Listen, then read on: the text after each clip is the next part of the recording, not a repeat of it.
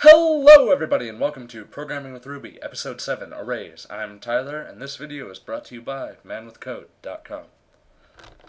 Now, covered in this episode, I'm going to be telling you what arrays are, how you can create arrays in Ruby, how you access arrays, and different ways of manipulating arrays by accessing them, iterating over them, and I will also be showing you other useful methods that arrays have.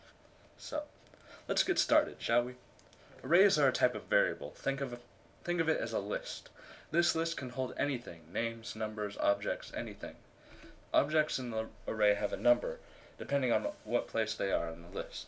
Now, because computers start counting at 0, not 1, the first element in the array is at 0.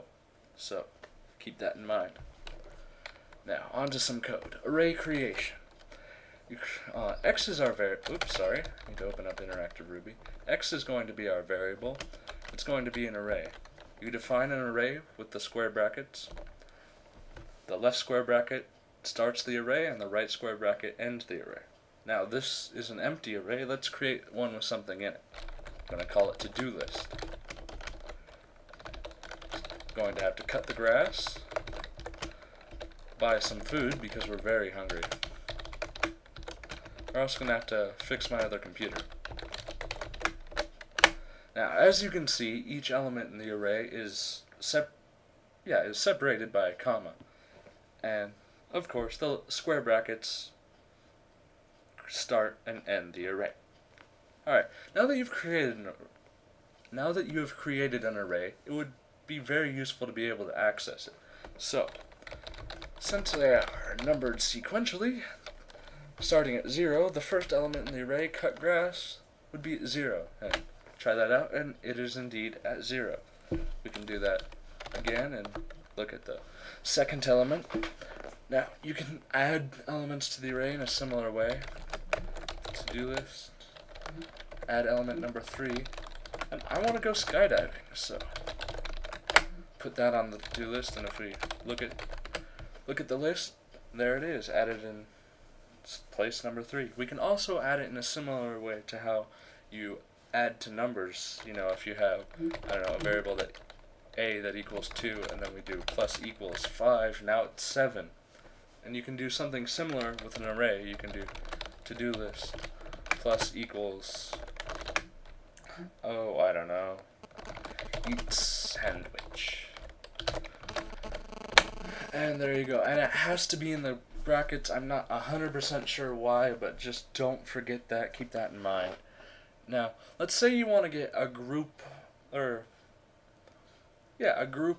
elements in the array, starting from a certain index number and going to a different index number, and these are called ranges, and this is how you use them. So we're going to do to-do list, left square bracket, and I want to start at 0 and go to element number 2, so you do 0.2.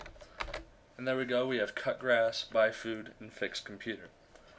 Now, -1 denotes the end of the array, like 0 is the first element in the array. So if we did something like to-do list 3 ... -1, we get element number 3 to the end of the array, which is go skydiving and eat sandwich. Now, on to the next item, and what you're going to learn today is array iteration. So if you want to loop over each element of the array, you can use the each method. So to-do list dot. No, actually, I'm going to create a new array. Numbers 1, 2, 3, 4, and there are numbers. So we do numbers dot each do number. Whoa, what happened? We're going to print out the number times 2. And there we go, 2, 4, 6, 8. Very nice. You can also do the same thing, but turn the output into an array. So if we did, and you use the collect method for this, so numbers dot collect, do number, and then you just do number times 2, and we get an array that says 2, 4, 6, 8.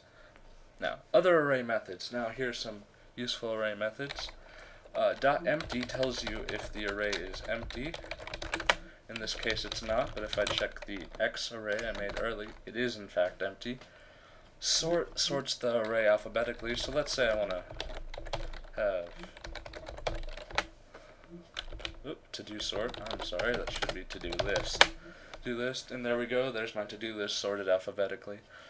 Reverses it, so if I do numbers.reverse, there we go, 4, 3, 2, 1.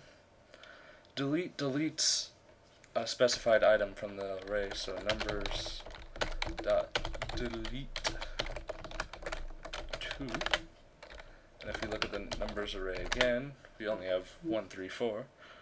Delete at deletes at a specified point, so numbers.delete at next position 1, and now numbers is just 1 and 4. Find finds an item with the specified value, so to do this find by food, and it gives us a whatchamacallit that we can loop over. Also, I believe, if I'm correct, you can use regular expressions there. Let's see, inspect is when you're printing something out, when you do put as to-do list to print it out to the screen, it gives you this output, but if you want to know what it would look like if you defined it in code, you use the inspect method, which is to do, which would be put as to do inspect, which shows you how it would look if you had entered that in code, which is very useful sometimes, especially when you're dealing with something that's an empty string, so when it prints it out you can't actually tell it's empty because there's nothing there. And the last method is length, so to do this length, and we have 5 elements in that array. And that is actually it for today's episode. So do not forget to donate. There should be a link to the right of the video in the video description, or there should be a little button. And if you have any questions or comments about anything, these videos, the website, anything, you can leave a comment on this page, or you can email me at tyler@manwithcode.com. Thank you oh so much for watching. Goodbye.